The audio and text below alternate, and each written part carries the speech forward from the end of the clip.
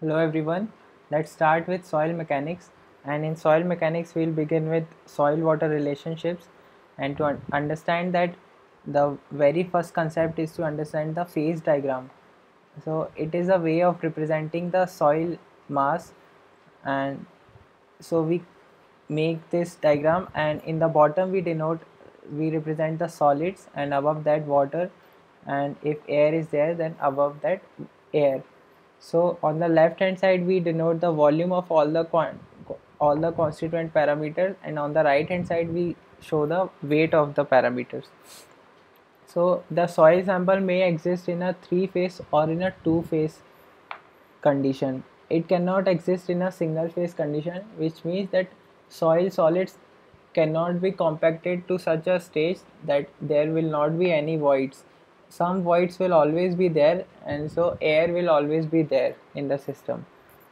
So if it is a partially saturated soil, which means that all the pores which are there are not filled with water, so some pores are filled with water and some pores are filled with air, so it is a partially saturated sample. So for that, on the left hand side, Vs represents the volume of solids, Vw represents the volume of water, and Va represents the volume of air. Vw plus Va represents the volume of voids, and on the right hand side the Ws represents the weight of solids, and Ww represents the weight of water, and weight of air is negligible compared to the other two, so we take it as 0. If it is a fully saturated sample, then all the voids which are there will be filled with water, so there are no air voids, and in that case we will have the volume of solids and volume of water, and similarly weight of solids and weight of water. And if it is a completely dry sample, so only solids and air will be there, no pores will be filled with water, so we'll have volume of solids and volume of air, and on the right hand side we'll have volume weight of solids, because weight of air is again 0. So there are some important definitions in the soil mechanics, so let's see them one by one. First is water content. So we denote it with small w, and it is defined as weight of water to the weight of solids. So in a soil system, this is solid, water, air, this is weight of water. So weight of water can be greater than weight of solids, and it can be less than solid weight of solids also, or it can be equal to 0 also. So with this, the water content will be equal to greater than equal to 0. There, it means there is no upper limit on the water content. Similarly, next definition is void ratio. It is denoted with small e. It is defined as volume of voids to the volume of solids. Again, in this case, volume of voids can be greater than volume of solids, or it can be less than volume of solids also. So there is no upper limit on the volume of voids.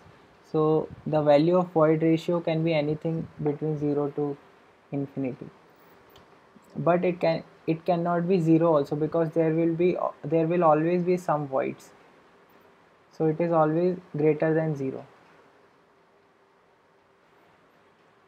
Here one thing to notice is that we consider the soil mass as incompressible, so weight of volume of solids will be fixed because it is incompressible. Next definition is porosity.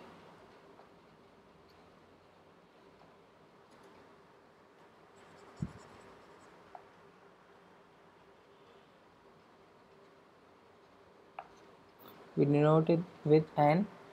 N is equal to volume of voids to the total volume, and it is normally denoted in percentage. So what is the difference between void ratio and porosity? The void ratio compares the volume of voids with respect to volume of solids, whereas the porosity compares the volume of voids with respect to the total volume. So the volume of voids cannot exceed the total volume, and volume of voids cannot become equal to the total volume also. So the so the value of n will be between 0 to 100. In the engineering, when we consider when we'll see the later units like consolidation, there we'll use void ratio more than porosity, because as I said, the volume of solids is constant. So if the soil is compressing, then only the volume of voids will change. So E value will change just because of the volume of voids. But in the porosity, both numerator and denominator are changing. Volume of voids is changing and total volume will also change. So we cannot justify using the value of n in that case. Next definition is degree of saturation.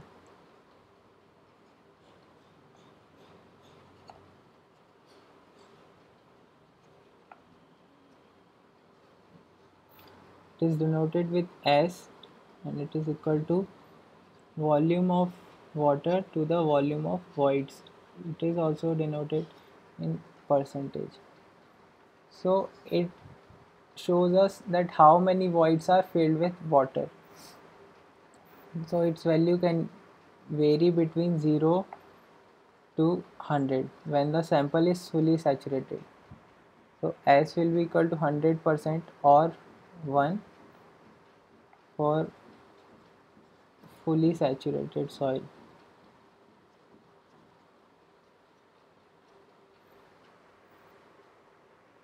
Similarly, next definition is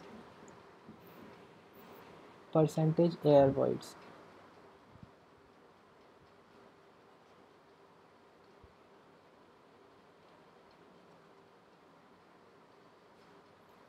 It is denoted with NA, and it is equal to volume of air voids to the total volume into 100.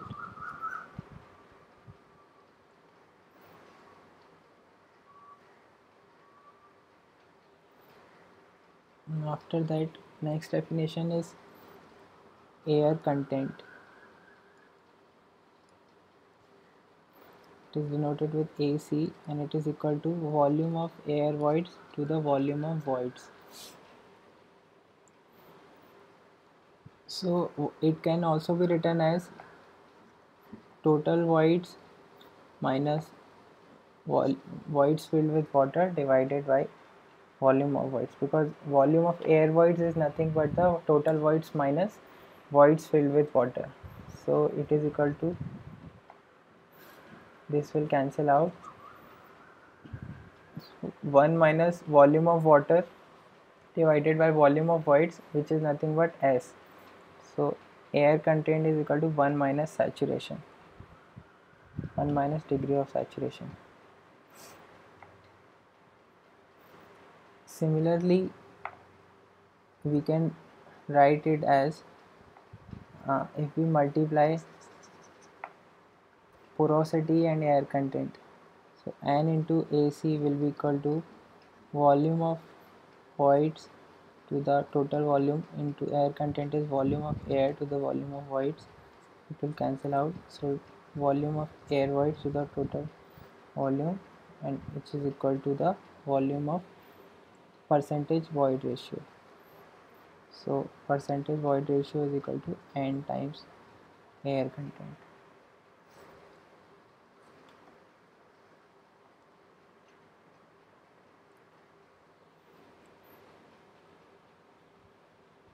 Next definition is the bulk unit weight.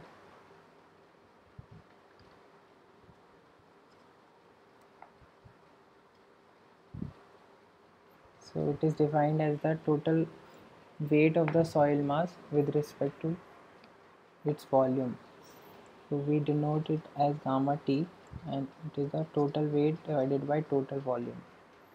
It means volume of solids plus volume of weight of solids plus weight of water divided by total volume, that is volume of solids plus volume of water plus volume of air. Its unit is normally preferred unit is kilonewton per meter cube.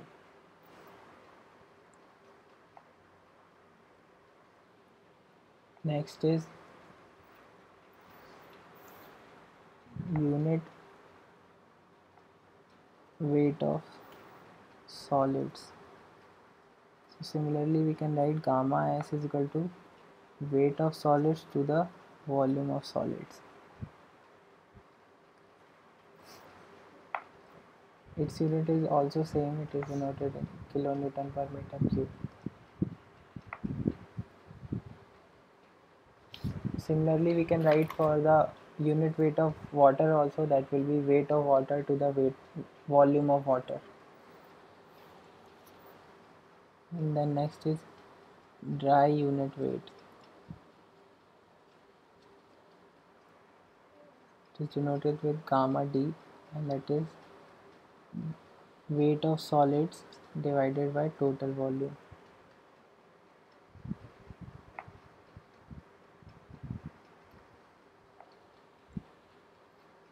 And after that it is saturated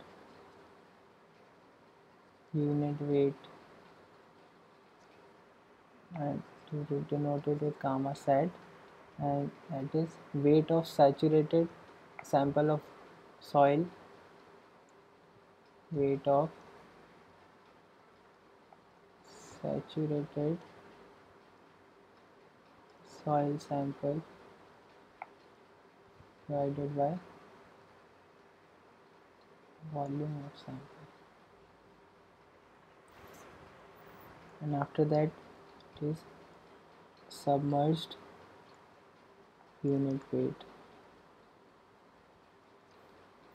It is denoted with gamma dash or gamma submerged.